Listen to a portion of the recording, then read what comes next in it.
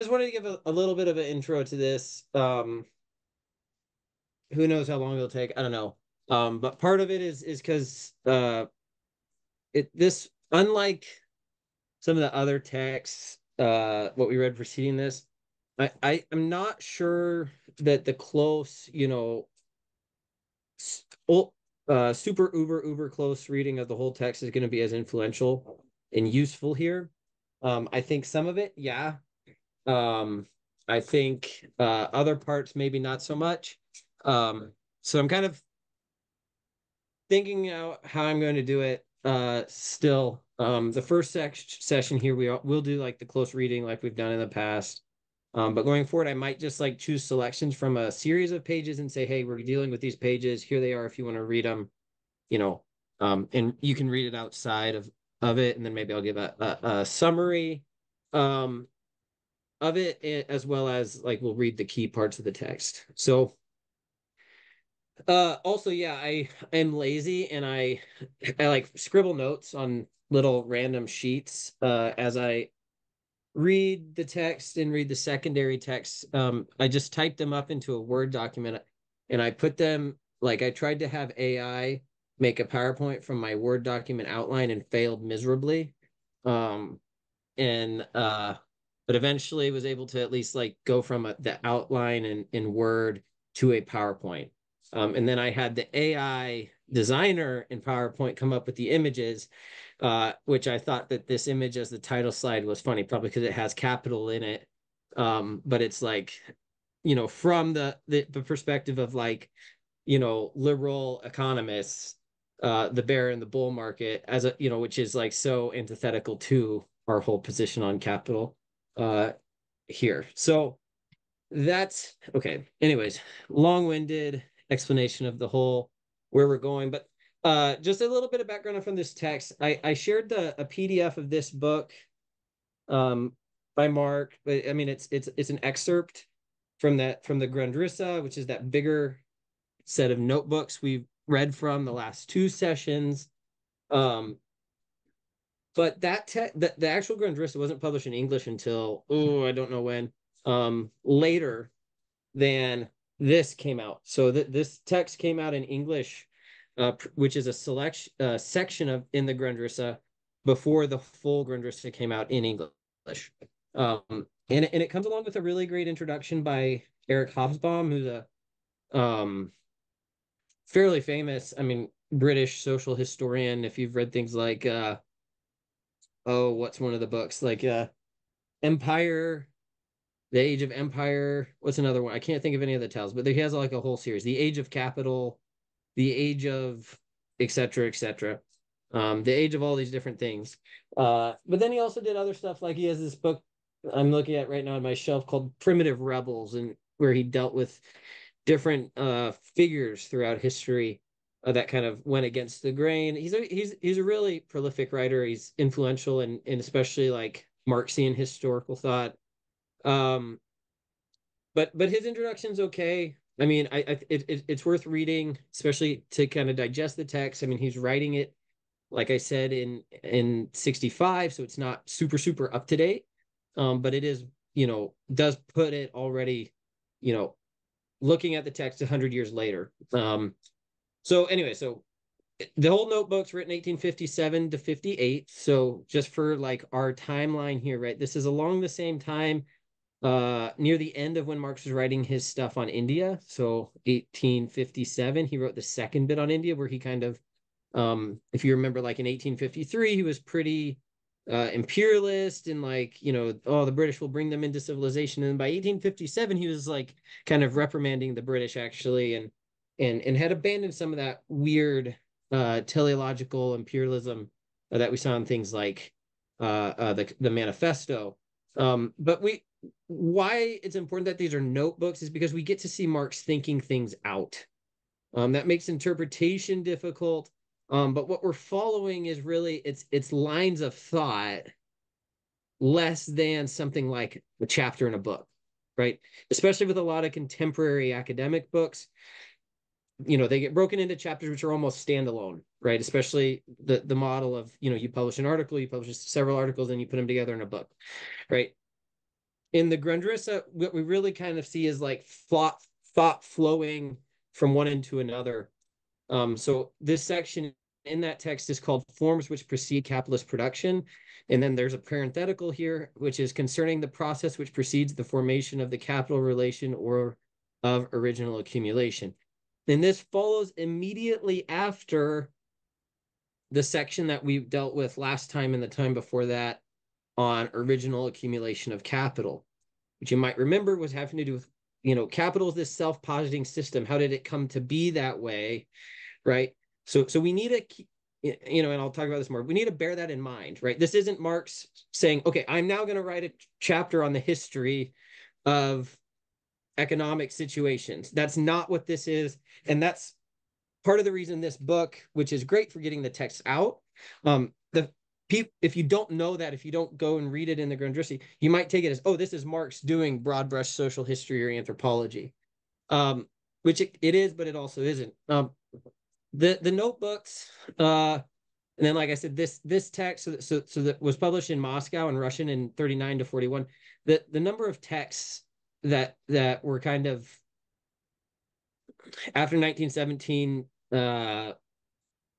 Marxist history gets really complicated. Let's just say that with the text, like things that like the fact that this was in an archive there, and they're like, oh, we should probably publish that, or like the 1844, all of this stuff.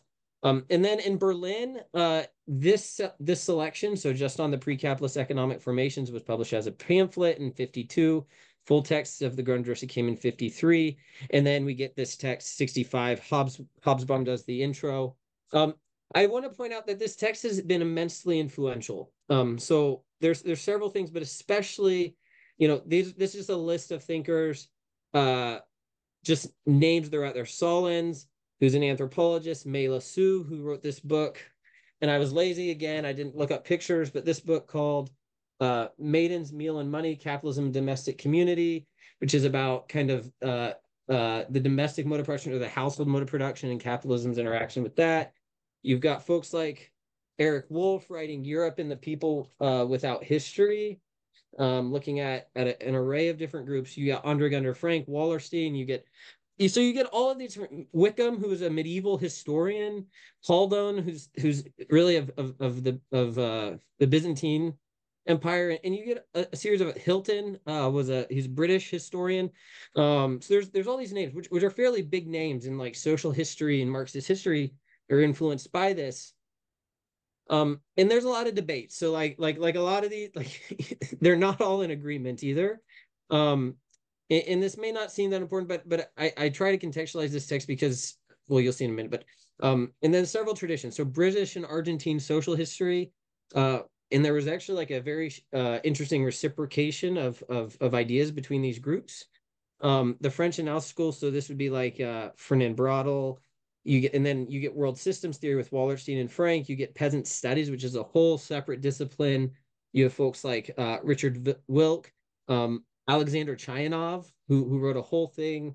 I'm probably going to do a session on this book just because I think especially related to Marin. But basically, this is the transformation of the peasant economy within a market economy.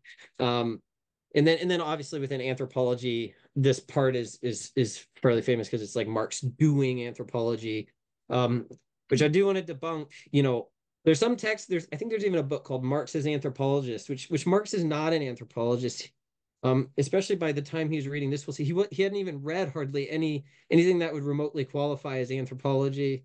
And he for sure wasn't actually doing field work, right? He was getting all of his stuff secondhand. What we might call his quote unquote anthropology, the writings on India, for example, are the closest thing. I mean, really, this is like journal. I mean, it is journalism, right? It's for the New York Tribune. So, and I've got a fair bit of intro here just because I think it's worthwhile if we're going to spend several weeks on this.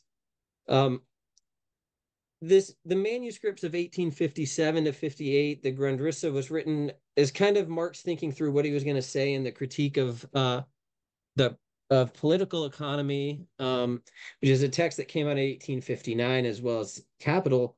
But in the preface to the critique of political economy, there's this statement which kind of become infamous.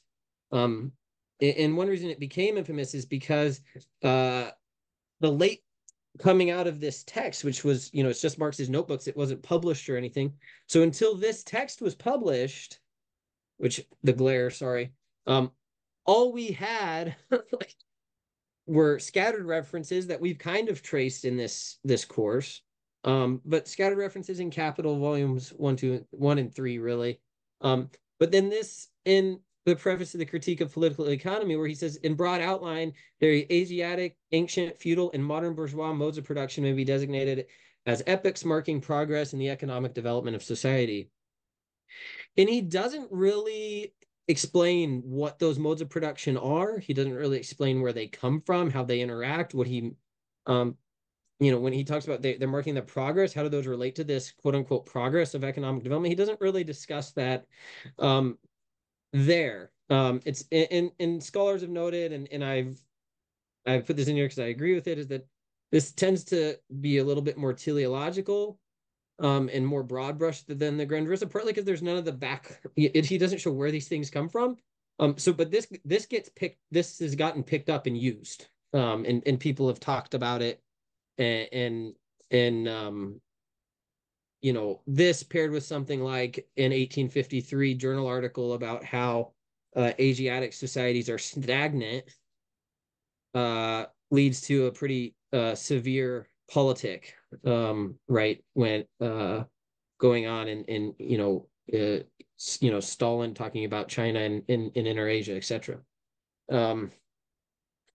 So this is where, again, I say bear with me, right? Partly because we've got an explanation here, but then also I'm summarizing. Hobsbawm's introduction is like, I don't even know. It's like 75 pages.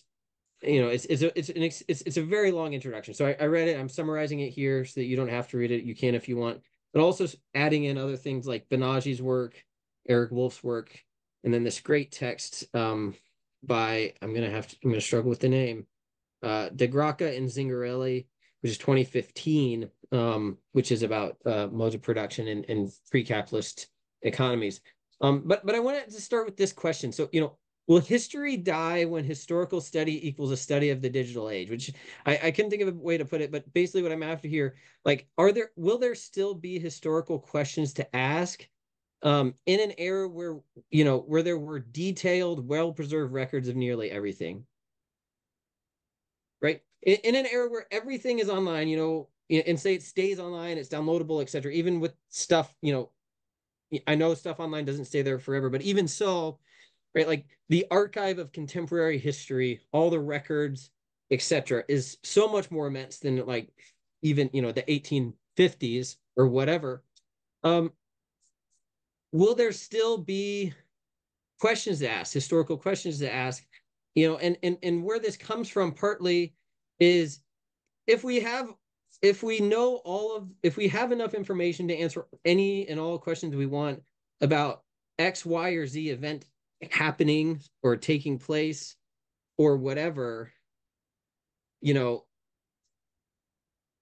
does that mean history goes away and it's the death of history? We no longer have that. And I mean, like you probably all know, hopefully by now, right, that what my answers would be to this, which is basically like no, right? It's more than just putting the horse in front of the cart, or which one came first. How did we get from point A to point B, right? And one thing I just want to throw out, this is just high level history, study of the past, right? Historiography, the study of the writing of history. So influences, traditions, modes of inquiry. How do you ask the questions you ask? What sources are you using? How are you reading those sources? All of that would go under the latter. And all of that informs how many histories we have, right? And it doesn't go into, this isn't to say, oh, well, anything can come out, all narratives, right? But part of what it is to say is that, like, even if we did have some sort of an archive, right, where we could answer concretely, X, Y, or Z, all of the facts, we could line them up, right? We would still have questions to ask, right? And we would still be bringing with us some amount of historical theorization about how, from point A to point B or whatever it may be. Which leads me to how knowledge works for Marx and for Hegel at least say, for both of these, this is my thought, and I would say that it kind of works in reverse, right? So like, let's think about capital. Marx in Capital, when does the chapter on the origin of capitalism come? It comes at the end of the book. Marx starts out literally with the statement that the wealth of society, the social wealth in capitalism is a collection of commodities. He's saying, here's my starting point. Here's my conclusion, right at the beginning. He kind of puts the cart before the horse, and then makes it run backwards or something. I don't know. The analogy didn't really work. So this is, when he's saying how knowledge works, what I mean by in reverse, right, is that he's not saying, okay, I know nothing. I'm going to go look at history and read these things and see if I can infer from this what happened, right? And that's kind of less what he's after, right? He's bringing something with it, and this is where I've got a whole rant against grounded theory or positivism and naive empiricism, which is I should have mentioned this for Marx and for Hegel. It's a speculative inquiry, right? And so Marx, insofar as Marx is inferring, this is capitalist society, and it's a self-positive system that has emerged. Based on that, what can we infer about the history that led to it, right? And these things where it's like, well, let's just look at the facts and then see what we need, right, or whatever it may be. I actually think that this, it's a weird reversal here, right? Because people are worried, well, if you bring these preconceived ideas to the facts, then you're gonna, basically fuck up and tell some terrible story, and it's going to, be biased or whatever, right? But part of, and this is where I think reading Marx can be informative to us, right?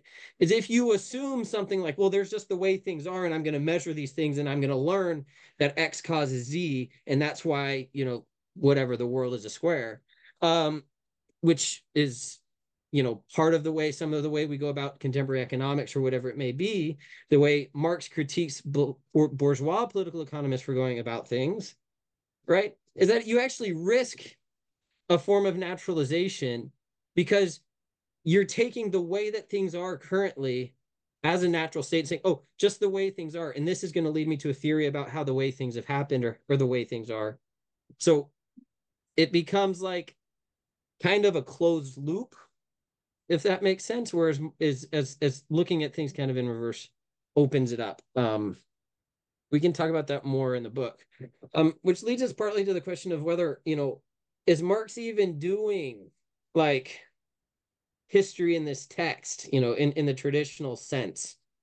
Is he trying to write a history of the peasant commune? Is he trying to write a history of Oriental society? It's not, no, like his, as Hobsbawm says in the intro to this, it's not history in the strict sense.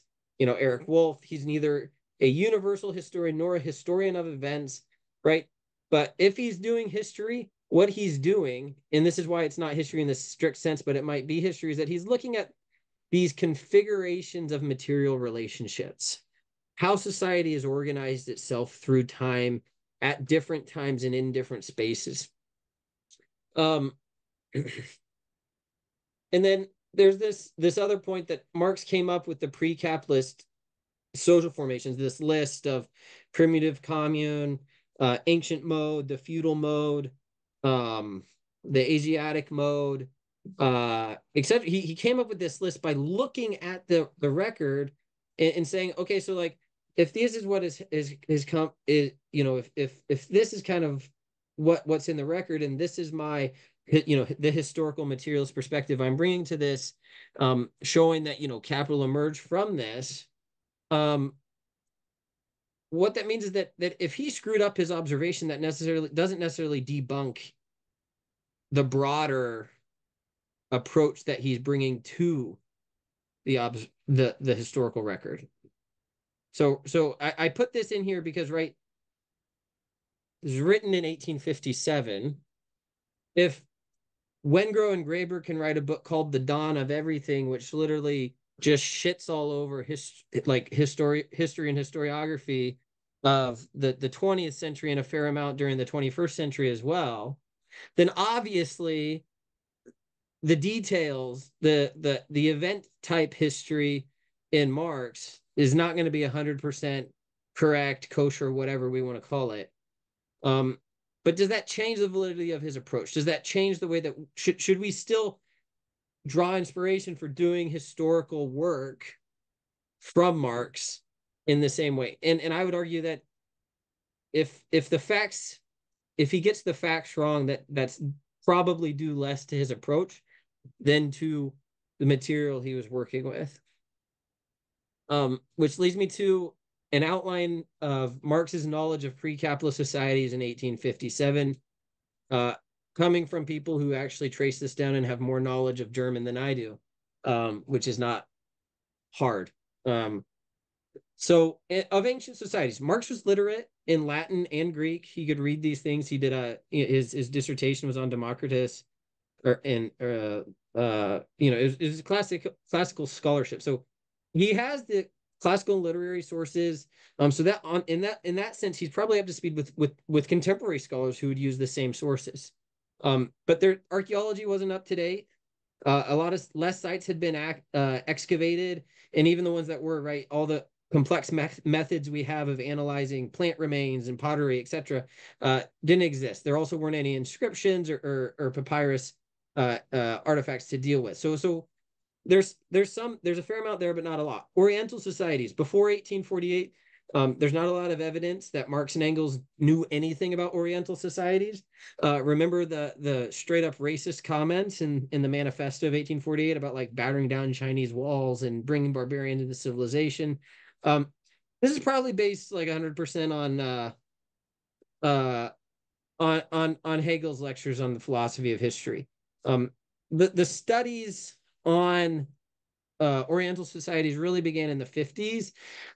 Not just Marx's journalism and being very in touch with, getting these firsthand reports from over there, but he also began reading history.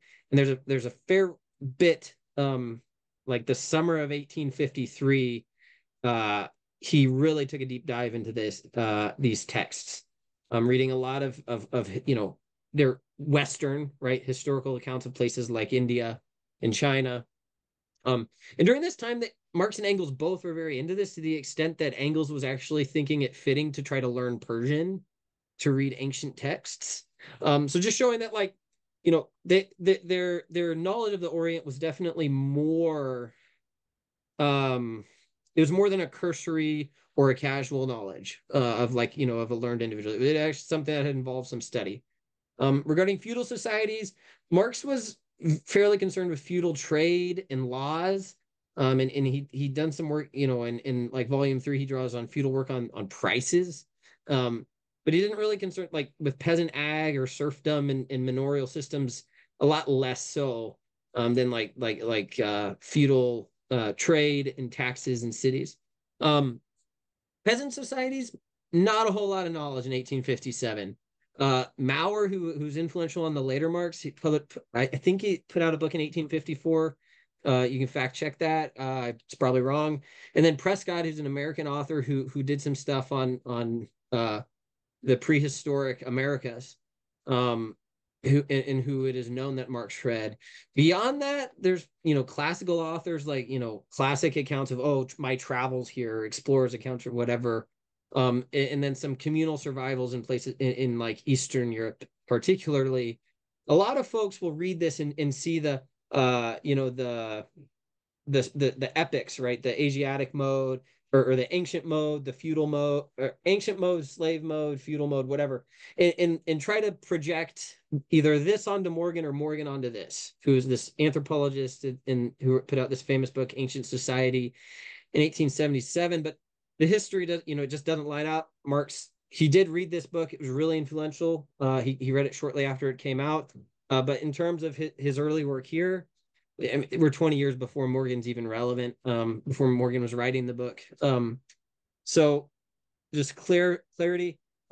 Again, hitting this point again, because, in terms of the actual history, things might be muddled, wrong, or updated now. But we should try to be more interested in the questions Marx is asking and how he's writing them. Yeah, and Engels wrote the peasant. Yeah, and Engels had a stronger kind of anthropological interest than Marx. And he'd done more reading on peasant societies and feudal agriculture than Marx. And actually in 1884, I don't know, maybe four, he wrote a book called The Mark, which is on an old German peasant commune society, influenced by Maurer. So Engels, a lot of the and Engels was also up on archaeology. Um, but it comes after this text, yeah.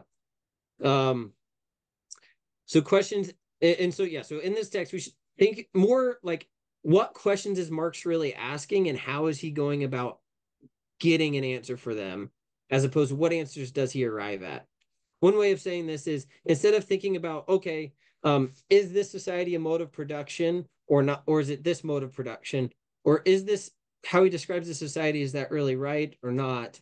I think to say, hey, that's wrong and correct it, that's fine, but to let that distract us from the broader point of the text and the reason Marx is writing it would be a mistake. Because really, right, Marx is taking as his starting point that capital emerged from a certain historical trajectory, and he laid out these preconditions and presuppositions in the prior bit that we read on the original accumulation. If you remember that, there were like, I think there were four presuppositions. The separation of labor from its the objective conditions of its existence was a major one. I cannot remember the others, which is terrible. I should get them. So it's important that we don't forget Marx's purpose for writing this text, right? Remember those readings from the last couple of meetings, and I'm just going to grab the book so it doesn't bug me here.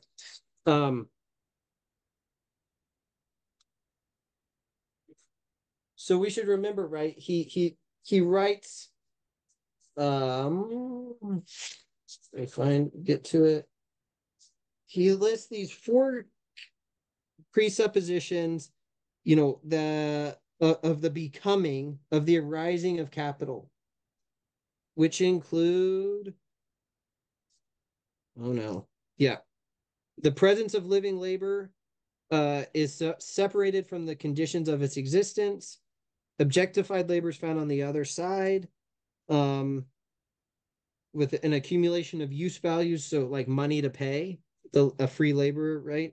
And then you have to have free exchange. In other words, exchange related to us as independent and free actors on a market, not as, Lori's the queen, so I've got to pay her a tax or whatever.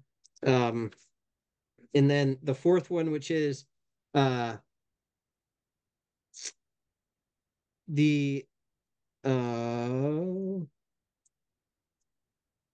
labor presents itself purely as something that can create value, not as something that can create a thing for use, but as something that can create value or lead to monetary. So those are the four preconditions, right?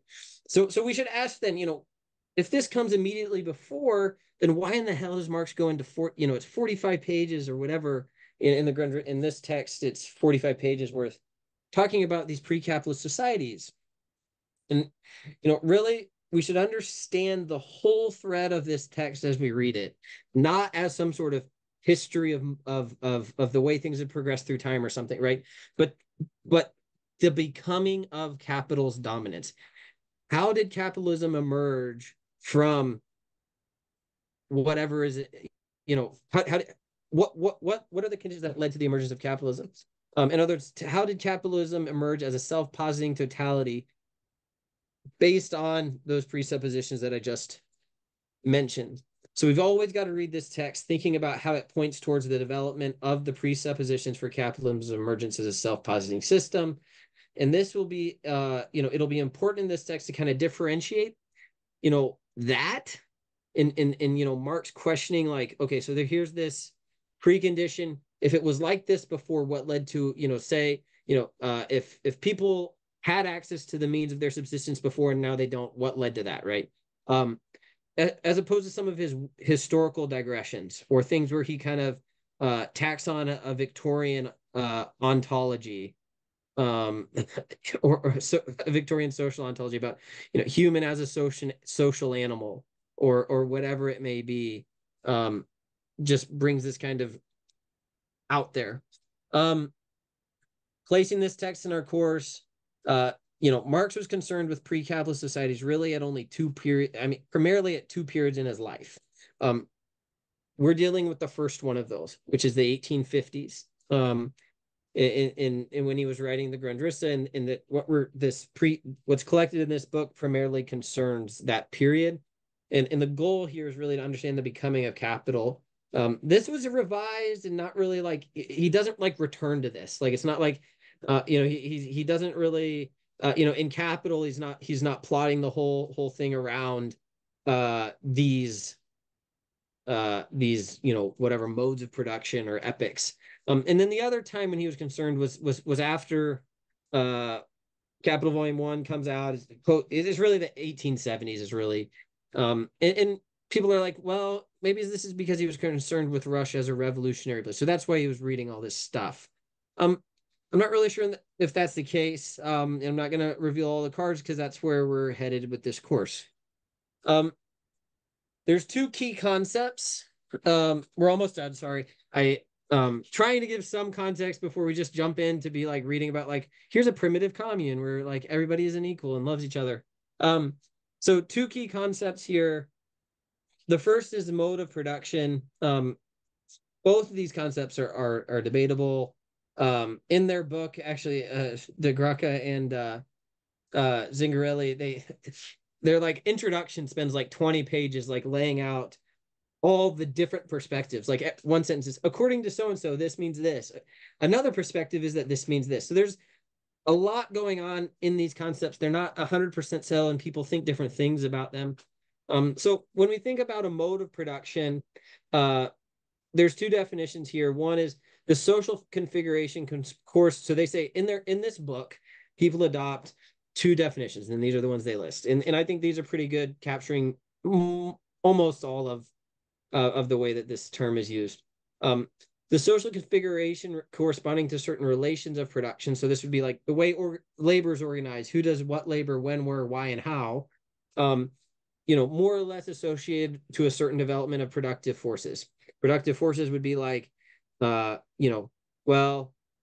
how do I put it? This is kind of like the material means, right? So today it would be like computers and AI and digital, etc. It was industry, and when Marx was writing the Industrial Revolution, and it was steam and all of this, and then earlier on it might have been animal energy and whatever, right? So it's how labor's who does what, when, where, and why, as that corresponds to a certain level of technological development. We might think about it that way. That's what that statement's saying. And then the second one is you get a combination of both these productive forces and the relations of production that express themselves via certain property relations. I don't like the second one as much, partly because I think putting the productive forces on equal footing with relations of production leads to a certain kind of economic or technological determinism, sometimes really badly, with folks like Karl Wittfogel and Oriental Despotism, who literally said, here's the economic base, right? And because of that, you have like, despotic societies. And that's a gloss, but it's all you need to know about Wittfogel, I guess. So another definition from Wolff, who puts it a little bit more clearly, he calls mode of production, and this book is from a very famous book called Europe and the People Without History. He says mode of production is a specific historically occurring set of social relations through which labor is deployed to wrest energy from nature by means of tools, skills, organization, and knowledge. I really like that definition. It's basically, again, how is labor organized? What skills and knowledge are employed doing it? Who does what, when, where, why, and how? That's really, that's what I'm after here. And then Banaji, who I put this quote on because he pushes back against the mode of production concept, basically because of the way it's been used a lot. And he says that relations of production are not reducible to forms of exploitation of labor. So an example of reducing relations of production to forms of exploitation of labor would be saying the U.S. plantation system in the American South during the 1800s and before, I guess, actually, was a slave mode of production. Because in the South, slavery was the primary form of exploitation. Benagi's and Marx disagrees with it, as we know when we read his stuff on the Civil War. He literally referred to it as like as slave-based capitalism. Like it. So this would be an example of saying, well, what's the primary form of exploitation? Slavery. All right, so this is a slave form of society. But really, right, the American South during that time is if you look at the relations of production, why is that labor being done with the surplus that's garnered from it? What is going on? It's a capitalist social system, right? So that this is an example of kind of Benagi's intervention, which I think is really profound and useful. Social formation. So you've probably noticed throughout this course, I'll talk about the capitalist social formation. Or a capitalist society. I won't really talk about a capitalist mode of production. That's partly because I think mode of production is a little narrower. If you're going to talk about capitalism as it exists today, you can talk about the capitalist mode of production, but that's really talking about these relations of production. When we talk about society as a whole, we would use something like the social formation. There's less consensus around this than mode of production, at least in my estimation. And I think about this as the social whole or the social totality. Lenin used it to talk about a combination of modes of production in a specific hierarchical articulation, as well as the rest of society. So Emilio Sereni talked about it as the totality of, we could basically say, the mode of production as well as the superstructural elements in their historical progression. So in this mode of production, really, it's like the economics.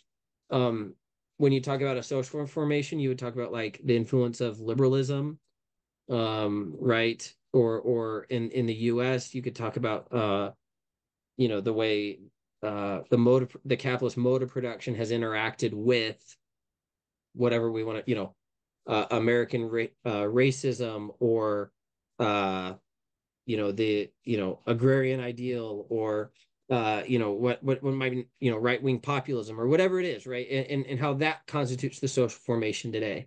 And part of the value of a social formation is that it can include a combination of relations. So right, like in the capitalist social formation, you have non-capitalist relations going on, right? The family, you have different communes, etc., right? So you can have this. You can have whole sectors of parts of the social formation that are maybe you've got a bunch of peasant farmers, right? But maybe their surplus is extracted and used to invest in, I don't know, better tools or something. So there's different ways that things can kind of line up. So you can see it gets pretty complex. It's not really a cut and dry, well, there's this society and this society and this society. So pick your type and identify which one it is. Right. But it's really like an analytic lens by which you can pair things together and look at different existing social formations, right? To see how different existing social formations that involve different modes of production might, for example, interact, right? Or how the capitalist mode of production interacts with other modes of production in particular social formations. Does that make sense-ish? We'll deal with these concepts as we go through the text too. But you can say, I prefer this concept. It solves, for example, Benagi's issue there. And mode of production carries a lot of baggage. Some pitfalls to avoid as we get into the text. Trying to map epochs to areas. So, the ancient mode, so this is only ancient Greece and Rome from this to this, right? Or it's only societies that existed at this time frame. Or, Asiatic mode of production, that only existed in Asia. Which folks have kind of jettisoned that term and talk about it as the tributary mode. It has less to do with any sort of PC anything than the fact that recognizing that the mode of production Marx recognized in those Asiatic societies, it has existed in places like the Americas, and in different social formations. And really that the gist of it is the tributary mode, where there's some amount of tribute being extracted from a large populous mass. The other thing is treating modes of production as ends of inquiry. And this is all the debates about, like, well, is this society this mode of production or this mode of production? Or what are the features that really categorize this mode of production? And people like get up in arms about this and well, there's this mode of production, this mode of production. It becomes a whole thing about just outlining these categories or classification schemes. And I love this quote from Wolff on this, where he says that the utility of the concept of mode of production does not lie in classification. In other words, is 14th century British feudal or peasant, or is, whatever, 17th century Argentine, or whatever, or the Incas, how do we classify them? The utility of the concept of the mode of production does not lie in that type of work, right?